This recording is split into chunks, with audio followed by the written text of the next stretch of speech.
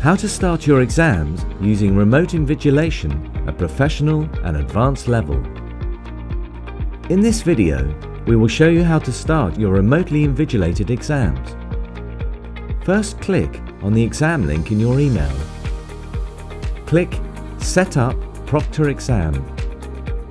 Read the instructions on screen, then click Next. Follow any on-screen prompts to allow notifications and then click Next. Click the question mark button on the right side if you need help at any time during the process.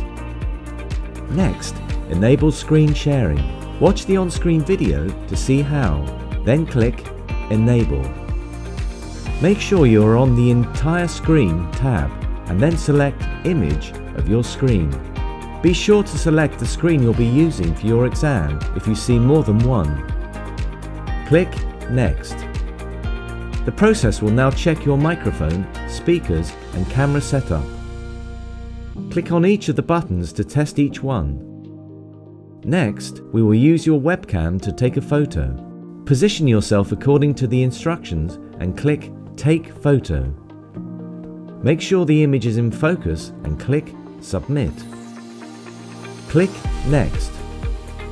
Now we need to take a photo of your ID. Hold the ID in front of the webcam, making sure it is in focus, and click Take Photo. Click Submit when you are happy with the image. Click Next. We will now set up your mobile phone camera. Read the instructions and click Next. Swap to your mobile phone and open the Proctor Exam application. Click Scan QR Code in the app. Scan the QR code from the computer screen. The app will confirm the camera is detected. Swap back to your computer and click Next. Check the video feeds are all visible and click Start Recording. Click Next. Swap back to your mobile phone to continue the setup.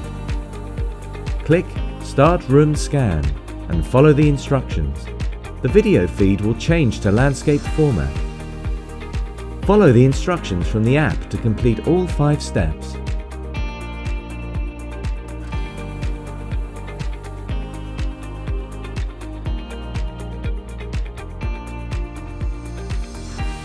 You will see confirmation that the steps have been completed on your mobile phone. After a few moments, your mobile phone will go black to optimize the battery usage during your exam.